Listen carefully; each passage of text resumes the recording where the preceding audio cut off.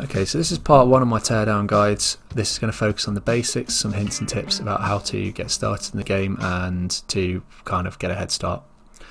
When you load into campaign, you load into this area. This building is like your base, and you can explore, use different vehicles, and you can use the tools that you've unlocked to practice with them and find out how things work. This computer in the corner here is where you get your missions from. Missions are based around these locations, and each location will have a whole range of missions as you unlock them. Your level that's on the top left, this helps you to unlock new tools, and you do that by completing objectives and optional objectives. The tools that you unlock, you'll ultimately end up with all of these, at least in part one, and they can also be upgraded using money. Money, I'll show you where you can find it in missions. You also sometimes get it as rewards at the end when you return back to your base. Now, these objectives that you get for each location, you have to do it in one shot. So if you've got the required objectives and the optional objectives, you have to come up with a path that will allow you to get all of those objectives in one go, and that's the basics of the game. So you blow things up and you try to get from your starting position, collect all of the things, blow all the things up, whatever it is you might have to do. In this one, you've got to put cars in water and then return to your escape vehicle, and the timer is always set at 1 minute, and that's the amount of time you have allocated to get that objective done. This screen here is the map, and the map is updated in real time, and you can see a location of all the objectives and begin to kind of mentally plan your route for how you're going to get to each one. But one of the first things that you do want to do when you load in at first is to kind of walk the route and go to each objective and see what awaits you. But we'll do a little bit more on that in my second video when we look at the strategy for how to plan out a heist. I'm just going to point out here how you can see the map in real time. So any destruction that you've done using this spray cam, which we'll come to in a moment with the tools guide, all shows up in real time on the map. So you can see the destruction you've caused, and you can see the paths that you're going to choose, and you can use that to help you to plan things out and remember where you're going. Now, this is one example of what an objective might look like. We've got a car attached to an alarm there, and that red cable, once torn, will set the alarm off. You can quick save in this game. You'll get one quick save that you have to keep saving over, and then a quick load. If you want to go back, you can restart the mission. After you quit out of a mission, you will lose all progress, so you'll have to do it all again. Here I've triggered the alarm, so I've now got 1 minute to get all of the rest of the cars into some water and back to my base, back to the van. There are other things that you can find in the map as well. I've taken the majority of the things that you can collect, but each map will have hidden valuables that when you find them by destroying the map, you can get money for. It's worth going through a map the first time you unlock it and destroying as much of it as you can and trying to find all of these things. And don't forget as well, you don't have to blow everything up. You can just physically move things out of the way, which creates less mess.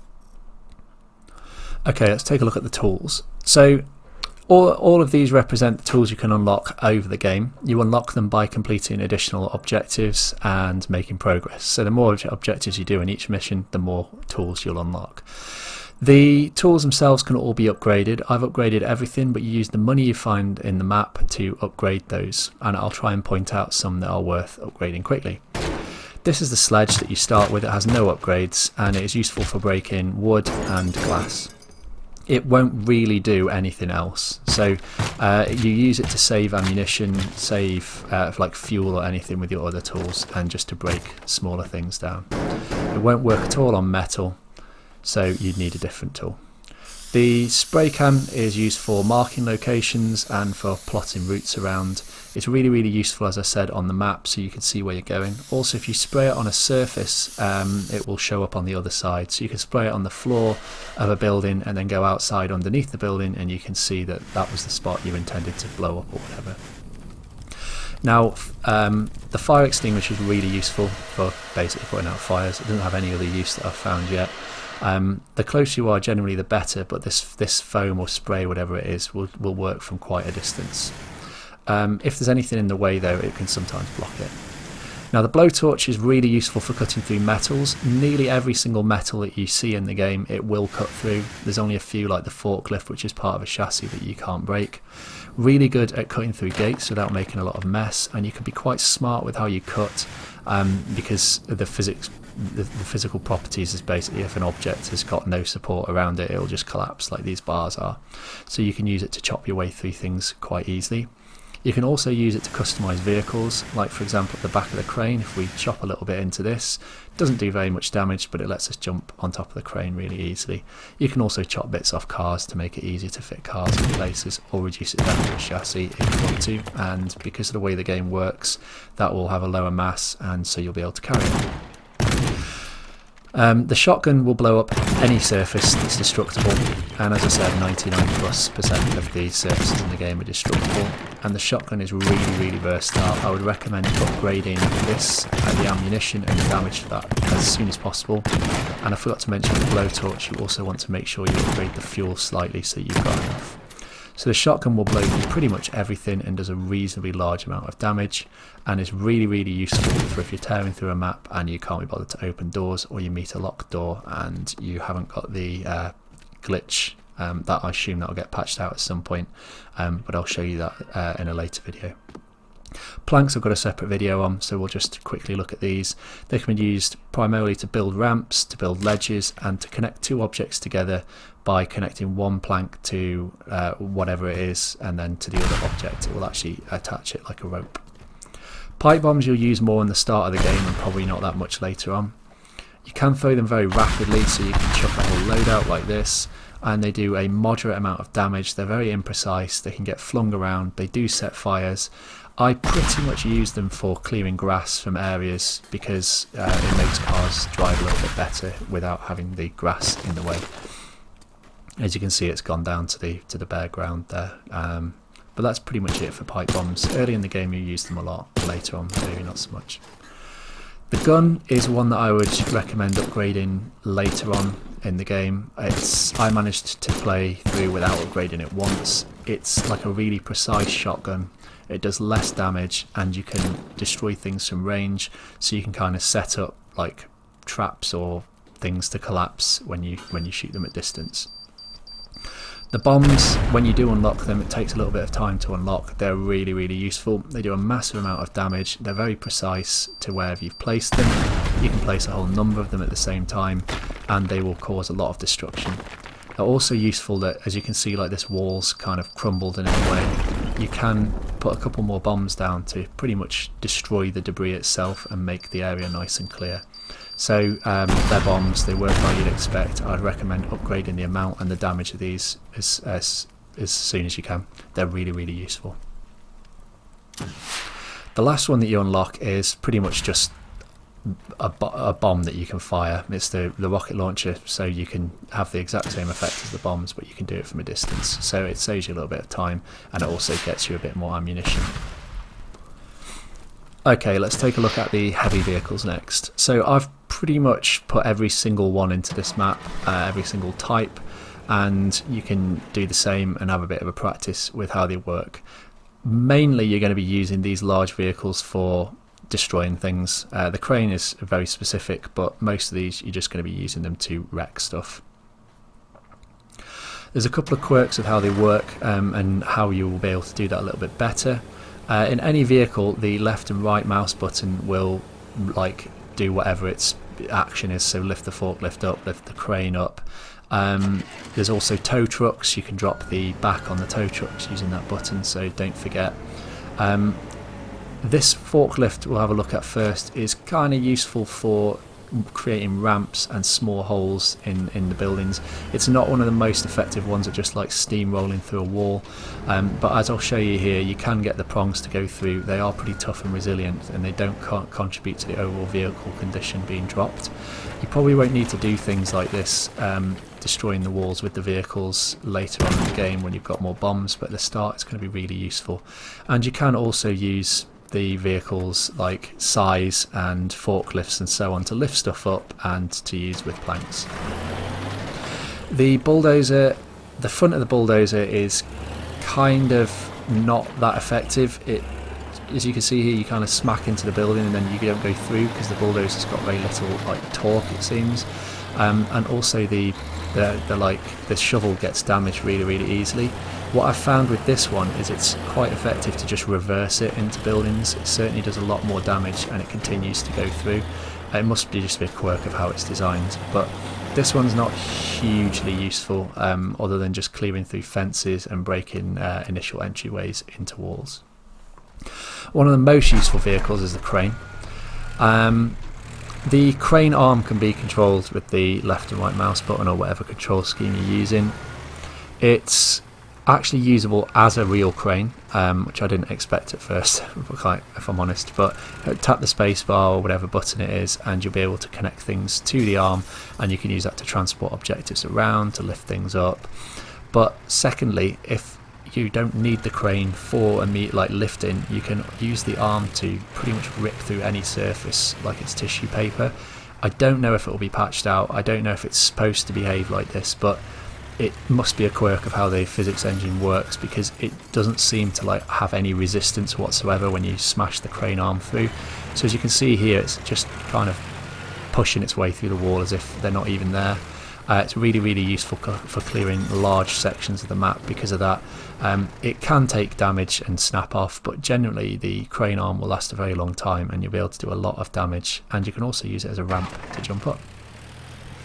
The digger can be used as a secondary crane. You can connect planks to the end of it and use that to pick things up with the planks as a rope. The arm is also really effective at smashing stuff up, as you can see, and of course you can lift it up, you can take a lot of the wall down. The dump truck has a lot of torque, so it's very useful for dragging things. It's not so useful for driving through walls, and also it's very easy to turn over once you lift the back up. Now the light vehicles are kind of broadly in these classes. So the Jeep is excellent, the race cars are very good. This red car to the right is pretty much a workhorse car. I'm taking the front bumper off these cars here just because sometimes you can clip them on grass and so on. It makes them a lot easier to drive. So as I was saying, this red one comes in a variety of flavours and is your workhorse. It's a medium quality. These three are just rubbish, and they're pretty much just to save you a bit of time if you want to walk somewhere. I wouldn't use them for any getaway purposes unless you can, unless you've got no option. This blue car, just for example, very slow acceleration and also really struggles on grass and has like no steering ability. It just seems to understeer everywhere. The pink cars are very, or whatever colour they might be, are very tail happy, so they can be quite difficult to drive. The race cars are really useful as getaway vehicles or covering loads of ground as part of the strategies we'll look at in later videos, and they're pretty much the god tier of cars.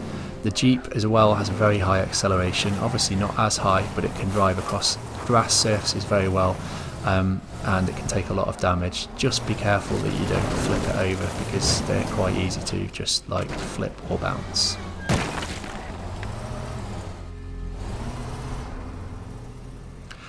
Boats, we're not going to do every boat in detail because a boat's a boat.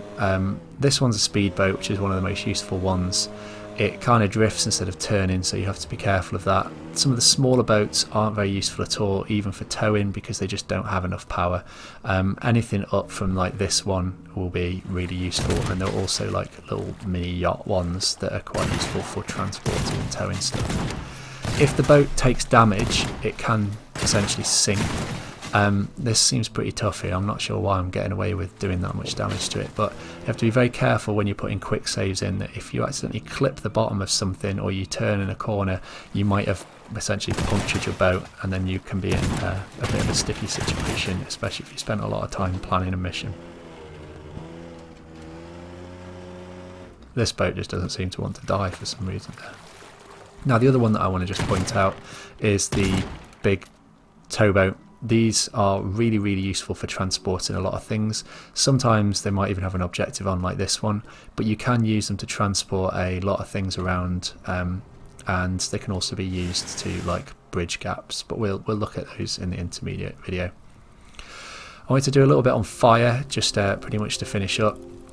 Fire spreads really quickly in the game. You have to be careful when you've done exploded anything, or you've like burnt through anything that you haven't accidentally set afire. You'll be able to hear it very easily, but it propagates really quickly, and you'll get a fire alert. So just be careful when you finish taking things down in an area that there's no fire, because once you've gone away from that area, the fire could have spread quite dramatically. And this is why I don't recommend you use the blowtorch to cut anything like wood or flammable, because each one will propagate its own fire out. So essentially that first fire that I set, this is now going to grow 4 times as fast. And as I've already mentioned, just to point out, if you blow anything up with any form of explosive in the game, you have a chance of setting a fire on any flammable surfaces, and it will look just like that. You won't really notice it at first, but you might hear it, and then before you know it, that could be quite overwhelming. The last bit I wanted to point out was the graphics. Now, if you're running this on an RTX card, you're probably not going to have any problem with the graphics at all. There's not a lot of granular choice in the graphics. It's definitely using DLSS, but there's just no option to choose if you want specific features on or off. So you've got low, medium or high, and they generally seem to be most concerned about things like the lighting and the ray tracing solution.